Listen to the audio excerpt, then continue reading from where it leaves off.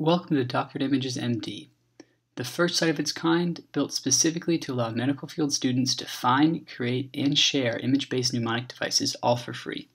Our community spans from allopathic to osteopathic, nursing to physician's assistant, physical to occupational therapy, EMT to military medic, and much more. In the age of social media, we have the opportunity to fight overwhelming costs of educational material, but only if we work together. So check out our site, start with this short video that's going to teach you about Porphyria Cutanea Tarda and rediscover your love for learning. While Porphyria Cutanea Tarda doesn't typically go by the acronym PCT, I will use it here to simplify the situation. Now, tales of the vampire have spread throughout history, many of which lead back to PCT. We will use that tale here.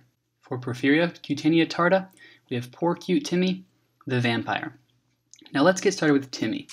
He is obviously adorable, and as the patchwork clothing tells you, he's also poor. So Poor Cute Timmy, for PCT, stands for Porphyria Cutanea Tarda. Now Timmy has PCT, the most common porphyria, or disease of heme synthesis, that causes the buildup of heme precursors. As the most common of the porphyrias, PCT is the single most important porphyria to know. We have another video about the second most common porphyria, acute intermittent porphyria, starring a cute and poor werewolf, a creature that is intermittently man or beast. Be sure to check that out too. But now, back to Timmy.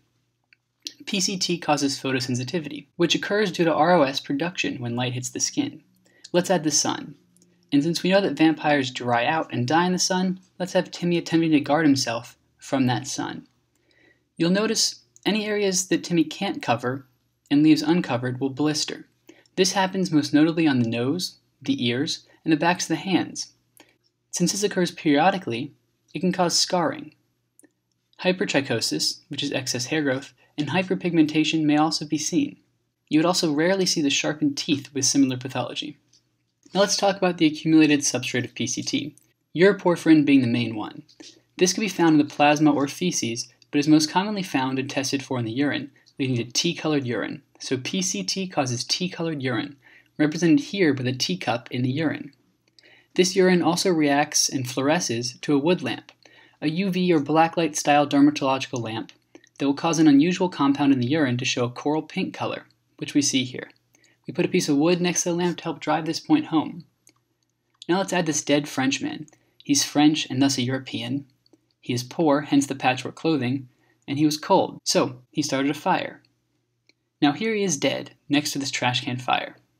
Poor Cute Timmy clearly had snacked on him, and the European's death represents the enzyme that's broken in PCT, Euro for European, poor, patchwork clothing, and fire, the trash can next to him, Euro, poor, fire, inogen decarboxylase.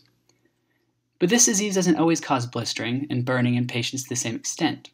There are some precipitating factors that can either increase the likelihood or enhance the severity of blistering with light exposure. These include cigarette smoke, hence our European died while smoking, alcohol, this XXX bottle, iron overdose, which can increase the heme precursor buildup, hence this iron. There's also estrogen and pregnancy, hence the birth control seen here, HIV and Hep C, hence the needle, the common share of these diseases, and generalized liver disease, hence the needle covering the liver, as Hep C causes liver damage, but we also include cirrhosis, hepatic tumors, and more. Now the treatment is mostly avoidant, but phlebotomy can help. Just as you imagine the vampire telling their victim, "You don't need all that blood, you'll feel better if I take a little from you," you'll notice removal of blood can decrease the severity or the symptoms. Lastly, it's an autosomal dominant disease, hence this small sign that says, "Buy stuff." I hope you enjoyed this video. If you thought it was stupid, do this. Test yourself. Read about another disease the old-fashioned way. Then 1 week from now, after reviewing neither of these two diseases again, or 1 month from now, see what you remember about that disease versus what you remember about Porphyria Cutanea Tarda and Poor Cute Timmy the vampire. Research shows up to a 300% increase in the long-lasting recall with this method. I'm Sebastian with Doctored Images MD.